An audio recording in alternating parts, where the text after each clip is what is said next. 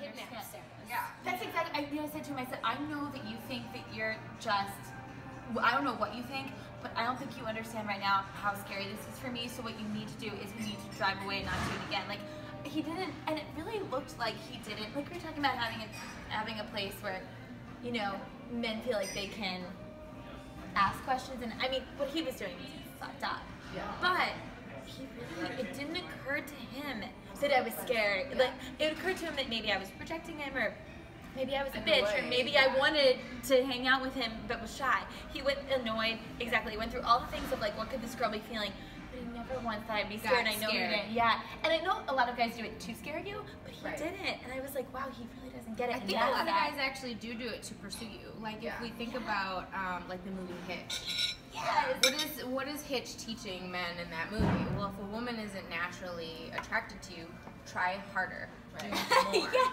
Right? Take her on elaborate dates. Do more to impress her, and I think that is actually a very dangerous line of thinking. For both partners. For women, because again, it can come off very threatening for us, where I don't think that's always the male intention.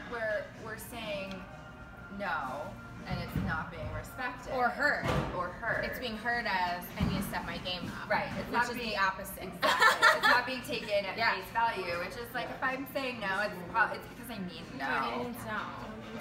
And then for men as well, like, why do you want a woman that you have to give her the moon? Like, if a woman is naturally attracted to you, that should be very partnership. You shouldn't have to do that much to keep a woman. Like, a woman will naturally have interest in you. Sorry, not to cut you off, but I think that stems from it's in a male's nature to chase. Obviously, you've always been taught that, like, they've been taught it too. You know, so if it's too easy, it's not worth having.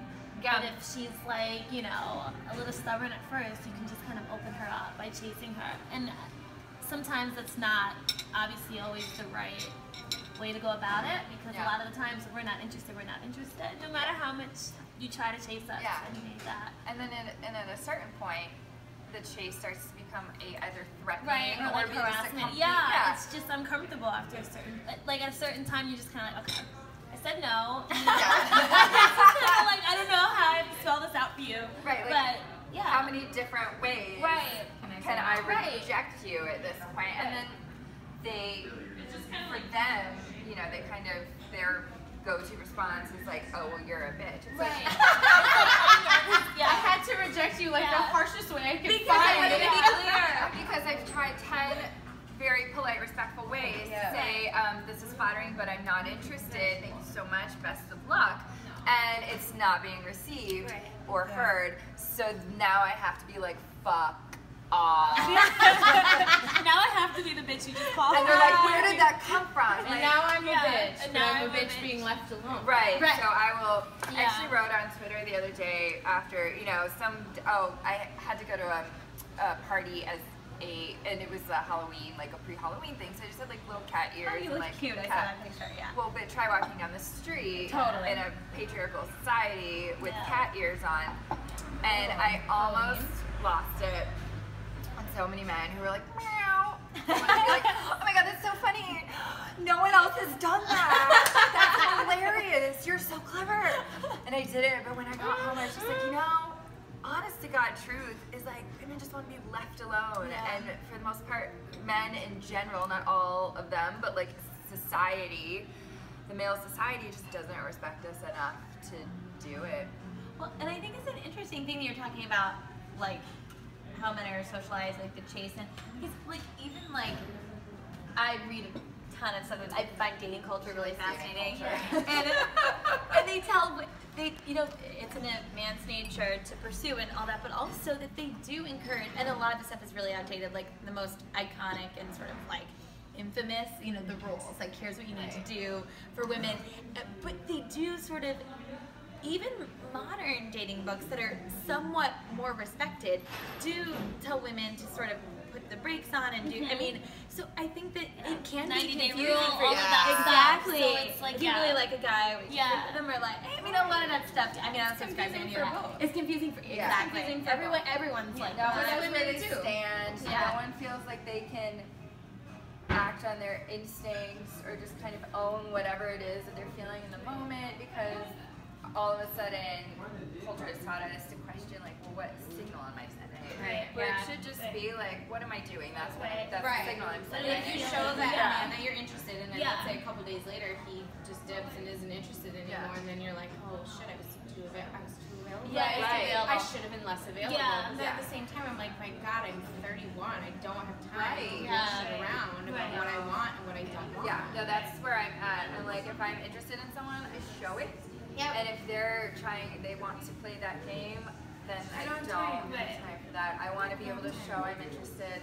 And if they're interested, they show me they're interested. Yeah. And then we can both happily proceed as two people who are interested in each other. May or may not be compatible. And if that's a couple days of like a great couple days and then it ends, like don't get me wrong, I'll definitely look back on it and be like, man, I wish that was more than a few days. But like at the same time, I feel like that's easier than trying to play these difficult games and then figure out if that makes someone stay. Right. Yeah. Like, I don't like that whole game, which I did for a very long time.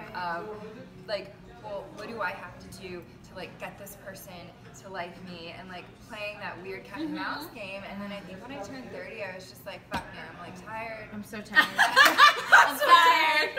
I can't. I don't. Yeah. I don't have the time. I'm busy. I'm tired.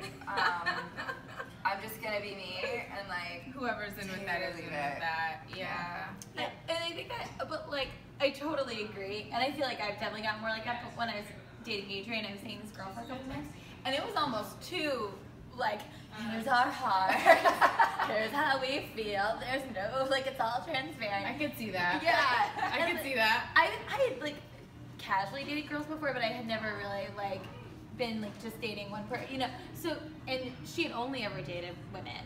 So I think it was an interesting sort of thing of negotiating that, because she was used to her relationships accelerating really quickly. Yeah. Like they were staying over, like spend every week, and I was like, oh, like there's nothing wrong with that. I'm not exactly used to that. Yeah. It is interesting how that works though when you. Yeah, I don't know. It's complicated. I think as you get older, you get more hesitant about that. My younger relationships were all very fast. I moved in with someone like 5 weeks in. Same. I lived with my ex. It was the worst. Like you just kind of feel so stifled and just kind of like it's suffocating. Even though you love and care about that person, it's just too fast. You did give the relationship time to kind of naturally and organically get to that point. You're just like, this makes financial sense. Yeah. And like, fuck my emotions and my well-being. But no, I think there's definitely a balance, and I think it's different with each relationship of you know, how quickly you achieve that emotional intimacy of like, this is how we feel. And I think, but for some relationships it's totally appropriate, like day 3. And sometimes other relationships it needs to be more gradual. I think it just depends. And just where you are in your life, right? I feel like there's always like these windows of time where I'm like super open to a relationship. And then like there's these windows of time where it wouldn't matter who came along. I just am very shut because something else has my attention, or I'm doing, you know, trying to build TheFemaleCondition.com. Shameless marketing plug. That makes me, I'm like, I could meet like the man of my dreams right now, and I'm like, oh my god, I love you, but I just need you to sit in the back for like 1 second because I'm filming right now. There's like a difference between, obviously like maintaining a relationship is still work, but you like have done the work, you've built the foundation, so you can each partner can get busy and like still do the work to maintain, and then sort of jump back in, but like starting and like building a relationship when you're in a transitional period of your life, or just sort of career focused part of your life. You're just trying to so figure it hard. out. You know? You can't figure it out with someone else. Build one that sounds thing. crazy, but No, you just can't. You have to figure out yourself first, and then. I get accused of changing personalities a lot too. Exactly. But I think I'm just always kind of, I think my core stays the same, but I am always shifting. I'm always on different missions. I'm always caring about different things. I'm always on the move. And men do that. They're like, well, you aren't the person that I met. Yeah, exactly. I know. Like that's like the one thing I can't promise. No, it's like I evolve, and I evolve like often, and I hope evolution is a good thing. But But the person that they met 3 months ago and the person that I am now might not always be a great fit. Yeah. Hey, Don't apologize. We're gonna close for today, but thank you guys for watching. As always, for more feminist content, TheFemaleCondition.com.